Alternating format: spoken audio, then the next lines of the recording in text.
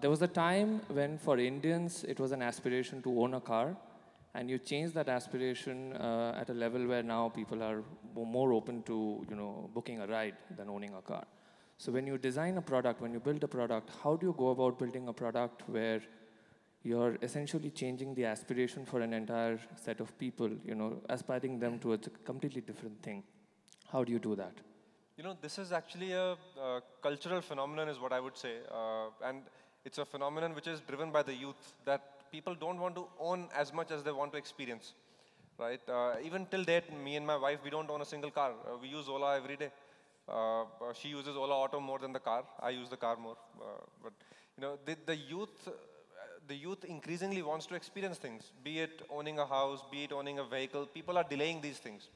And it's not about only changing a certain behavior, but this is a very macro cultural trend that is world over, not just in India, world over. But when you are trying to build into this trend, it's very important that your product has a great experience. It has a clear value proposition for the consumer, that instead of owning an asset which is standing idle for 95% of the time, he can make the functional utilitarian need wherever he wants, and it's a good experience. It should be a good, clean, quality experience for the consumer. If you can deliver that consistently whenever the consumer wants, he will change his or her behavior. Thank you. Next question will go to Nagesh, please. Thank you. Bhavish, congratulations. There are several questions from the table. I'll just bring it down to one.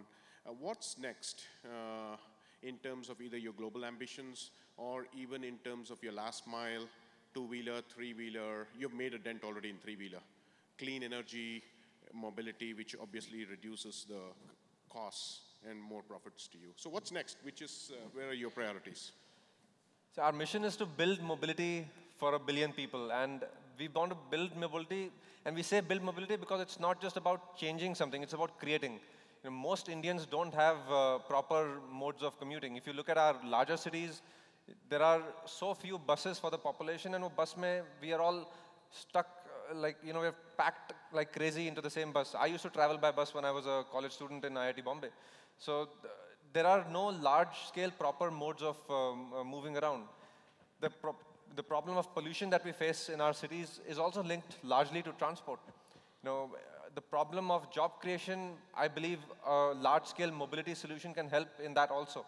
So if we can do our bit as an organization in making clean transport solutions possible across the country, make India a global leader in that domain. Today we have 1 million drivers, if we can take that to 10 million over the next few years, create so many livelihood opportunities. I wouldn't call them jobs because we don't employ them.